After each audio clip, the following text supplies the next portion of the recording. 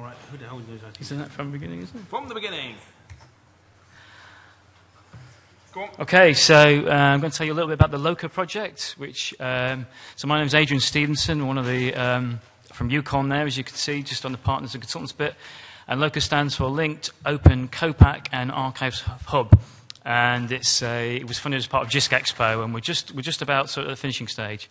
So what are the Archives Hub and what's Copac?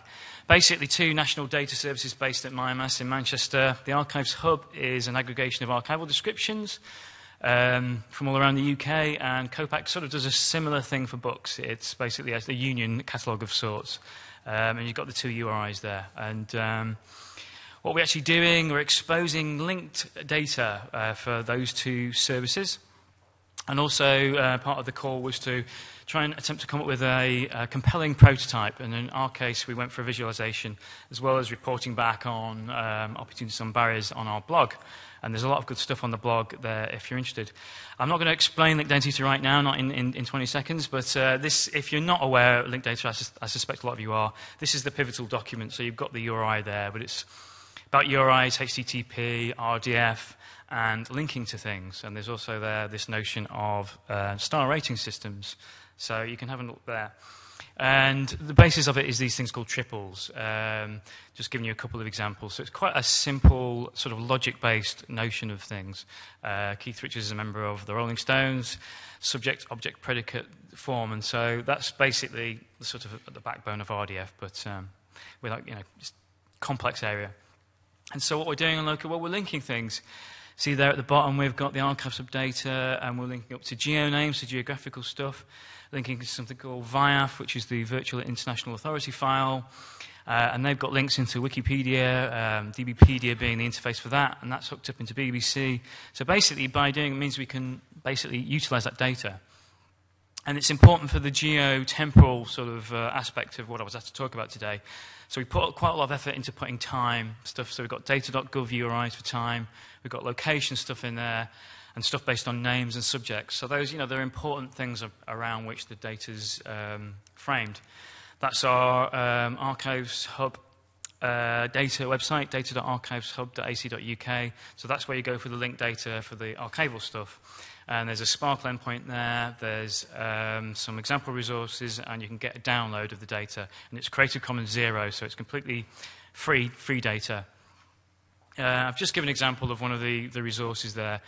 And really, the main point there to note really is that URI at the bottom there. If you go to that as a machine, you'll get RDF. And you can also get this data in JSON and Turtle form, as well as this sort of admittedly fairly basic sort of browser-based view. We're also putting out data for Copac. That's still not quite ready yet, but that's a bit of an example. It's essentially doing the same thing, and so it will have the same kind of interface. So the hub's been out for a couple of months now, and the Copac should hopefully be finished in, I suspect we'll release it about the beginning of September. So onto the visualization prototype. So we had some kind of simple use cases. It wasn't that thorough a process, really. But basically, our visualization, I'll show you it in a second, takes data from the Sparkle endpoint. And then we looked at using various tools that you can get. So we've not really built our own software for this. We've used off-the-shelf tools, similarly, Many Eyes and stuff. So that's basically it. It's not quite finished yet, but basically the top there is a timeline. So the length of the green line effectively represents the length of time the archive covers. And if you're interested in one of those, say Bertie, Nancy, Sear there, you click on that, and that brings up the box and a map pin. And the locate with archives, because they're physical things, they're important, so where they are is important. And just a quick heads up for our new project, Linking Lives, which is essentially carrying on in terms of consuming the data that we've produced. And this is using a sort of similar idea to what BBC do with their artists. So we've got our stuff on the left, and then we've got stuff that we'll be pulling on the right and fusing the data together.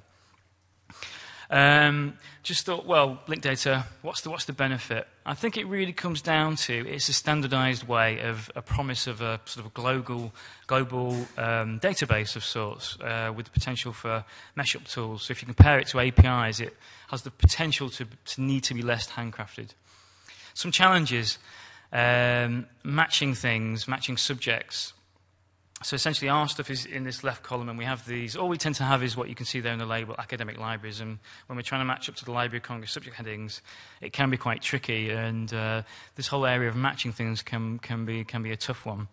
Similarly with places, again in the left column is what we've got, for example Abergavenny in Wales. If we try and match that against stuff from GeoNames, we're getting 4 matches immediately on the very first one, and I can show you there's lots here. So it's really quite a thing to do, this matching stuff, and it's quite a headache. More challenges of the area of linked data, sustainability. If you're obviously linking your stuff to stuff that's out there that you're not in control of, that can disappear. And this is what happened, for example, with this guy Ed Summers, who puts out Library of Congress subject headings. He put a linked data interface to those, and that disappeared, although it's back. So happy ending there. Scalability can be an issue. Essentially, the diagram on the right was drawn by this guy, a conference I went to recently, and he's basically saying for one triple statement, that thing at the top, you can potentially need to have, in the case of Elsevier, potentially 9 or 10 just provenance statements per triple, so that can be tricky. Modelling can be difficult. Archival description, for example, which is what we dealt with, is very, very hierarchical and multi-level, and the sense of context of the hierarchies is very important. So that was quite tricky. Data can be very dirty as well, but this in a way can be a good thing. Licensing, less of an issue these days. And just to sort of conclude, well, linked data, so what's the big deal? Well, it essentially can make your data work harder. It can create new channels into your data. You can connect your data with other sources in other repositories potentially, and DBpedia. And basically, it can help basically expose what you've got in your potentially hidden collections out there. Okay. Thank you very much.